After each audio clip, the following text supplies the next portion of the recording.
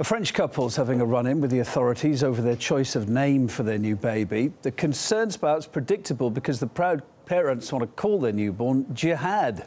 Charlotte Dubenski's been getting a reaction in Paris.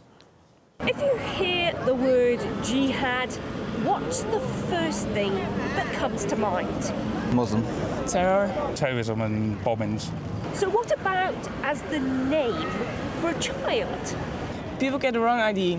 Maybe they don't intend it with jihad, but I wouldn't call my son. I think there is no problem to give any name, you know. I don't like it personally, but I think, you should be able to call your child whatever you want.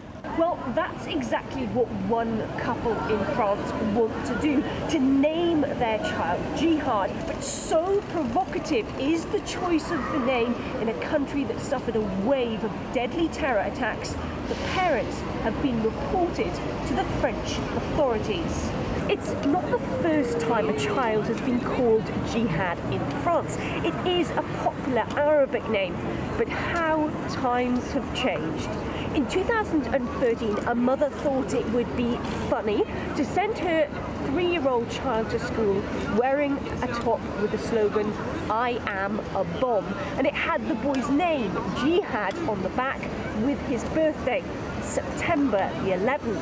Now, the school didn't find that stunt funny, and the mother ended up with a suspended jail sentence. But now even the suggestion of calling a child Jihad provokes controversy. In the media, in France and particularly in Europe, the word jihad is associated with violence. The word jihad at its root, in its etymology, means the effort of working on oneself, self-control, and work towards a form of moral, spiritual, and ethical completeness. It has nothing to do with the concept of holy war.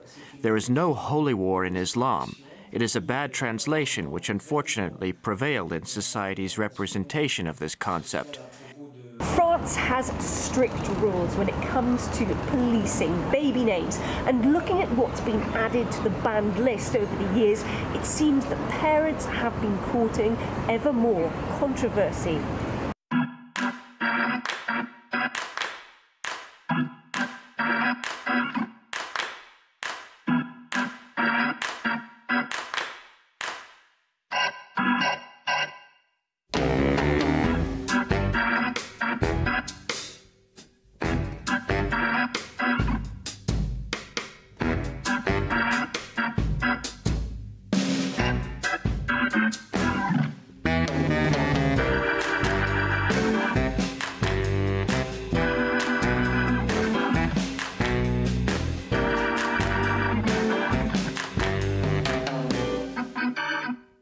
In France, which recently voted to replace an almost 2-year-long state of emergency by introducing a tough new anti-terror law, daring to be different with names may come across as twisting the knife in some very open wounds.